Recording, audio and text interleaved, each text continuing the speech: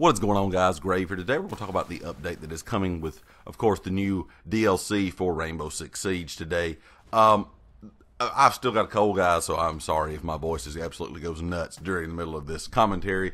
But we'll get into some of the things that are the changes. Of course, I'm going to link all of this in the description below, all of the patch notes. And character-wise, I will get into those first. The only two things that are changing for characters besides bug fixes is going to be for Capitão and for IQ. Instead of Capitão using grenades now, he will have a Claymore, so Claymore will replace the grenades. And same goes for IQ. Instead of her having stun grenades, she will now have grenades. So she's getting rid of her stuns for grenades, and Capitão is getting rid of his grenades for a Claymore.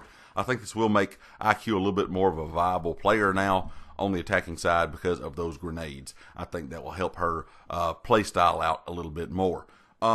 The other things that are happening with characters are all bug fixes, and just for an idea, Jaeger was able to place his gadget onto a movable object like a shield a character could have, and if that shield was taken down and moved, his gadget was still placed on that. Those kind of bugs and fixes like that. Some other things like with Ash was able to destroy some items or some gadgets from opposite walls that she was shooting at. Like if you were shooting her charge on a wall, it would blow up gadgets opposite of that wall. So those kind of things are being fixed. Also, Sledge could breach the wall from behind. Some of his teammates that might be using a shield like Montaigne or something like that, Montaigne, you know, you could breach the wall from behind his shield, so you kind of could have some cover. They're just fixing some minor bugs like that are causing issues in the game. There's a lot of those kind of things, so I'll let you guys check that out. Like I said in the description below, you can see all those bug fixes. But the only changes that were coming to characters, like I said, that were really going to affect gameplay were IQ and Capitão. Of course, we're going to get the new operators and the new maps. We're also going to get 4 new weapon skins along with the DLC. And, of course, we're going to get Rook's Elite skin, which looks pretty awesome.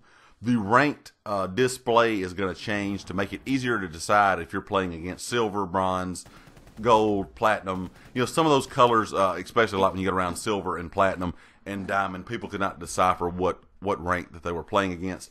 Also, they're going to change the way that it works. Before, you know, if you were gold 4, you were almost about to move up in rank on to the next, on to platinum. Now that's going to be changed. Now at the lower tier of any of the ranks, 4 will be the lowest and 1 will be the highest. So now to move on to platinum, you will have to be gold 1 instead of gold 4. It's going to move it to me in a more of a normal pattern. To me, it was kind of odd before that you went backwards in numbers to get to a higher rank. So now, like I said, guys, when you move up in rank, you will be 1 instead of 4.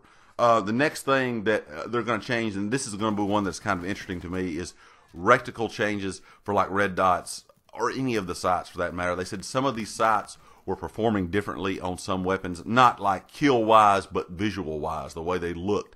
The red dots, the way that it shows, kind of like you look at my gun right now, you see more of the base of the red dot. They said some weapons that it showed more of the base of the gun, some weapons that showed more of the reticle up front. So they're going to change that to make it more visually appealing for all of the sights themselves, and also to make them perform the same for everyone. That way that you're not getting more of a visual display than some people using it on a different weapon.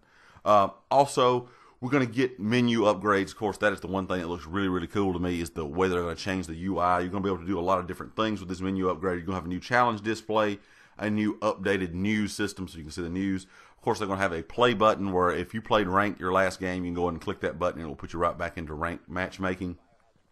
Also, with a new menu upgrade, you will be able to, after searching game and you're sitting there waiting for it to find a game, you can go back out to the menu, mess with your character customization, your news, challenges. You can go back and see everything on the menu. You don't have to sit there and look at that loading screen waiting for it to find a game.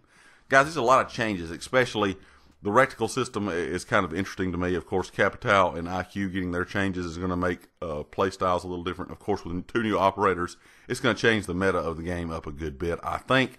Guys, leave me a comment. Like I said, I've linked all of the patch notes in the description below. Hope you guys have an awesome day playing Rainbow Six Siege when we get the update here very shortly and get to try everything out, all the new stuff out. Anyway, guys, if you'd like to like, you haven't subscribed yet, please do so, and I'll catch you next time. Peace.